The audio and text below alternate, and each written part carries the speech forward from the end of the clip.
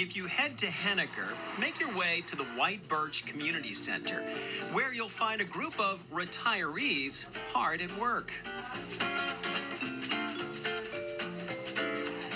This fun-loving social group is known as the KnitWits. The KnitWits is a group of, I call them the saucy ladies, and they come every Wednesday from 10 o'clock until noon, and their objective is to knit and gather and socialize. It was back in 2017, the team decided to use their skills to help those in need. Enter something called the Giving Tree. Several years ago, my branches were barren until I was given to the KnitWits. I am now the Giving Tree.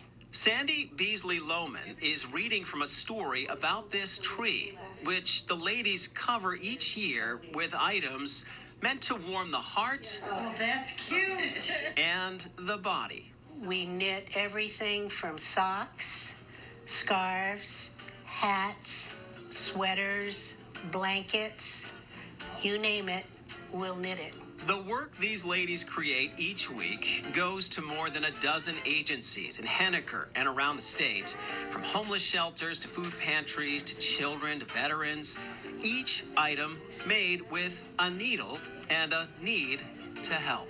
And it's just a good feeling when every stitch is done with love and we can send it out to the community.